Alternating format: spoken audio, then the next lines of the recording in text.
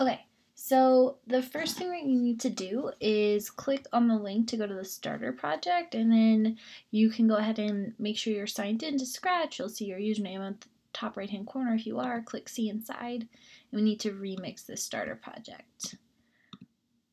You'll notice the only thing in here is a backdrop with a black line at the bottom, and that's because we're going to use this backdrop and with the black line to detect if like those falling objects have reached the bottom of the ground.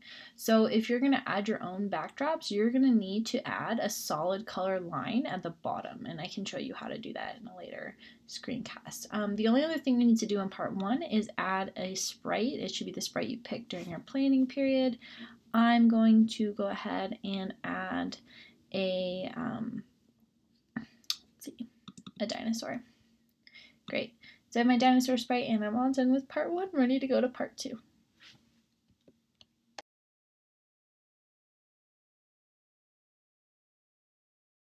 Okay, so one thing I forgot to mention in part 1 is make sure that you've renamed your project to no longer Falling Objects Starter Project, but it's Falling Objects Your Name.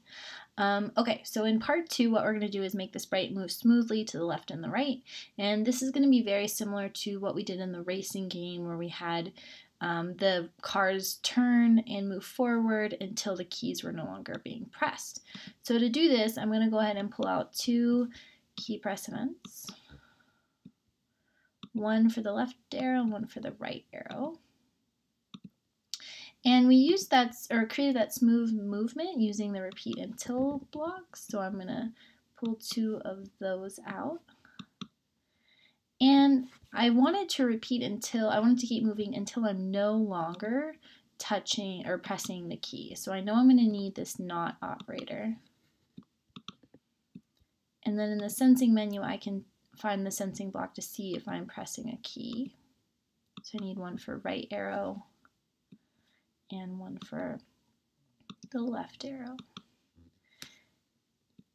And unlike in the racing game, we aren't going to be moving 10 steps or moving negative 10 steps.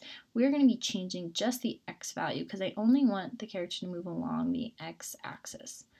So if I'm going to the right, I'm going to change X by a positive 10 value, and let's test that out. Great.